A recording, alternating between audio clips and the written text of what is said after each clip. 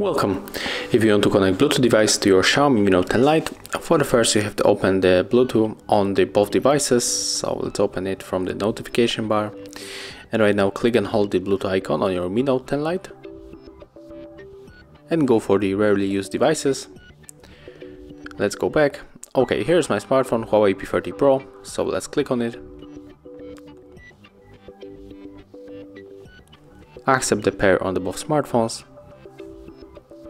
And as you can see, my smartphone is right now connected to Mi Note 10 Lite.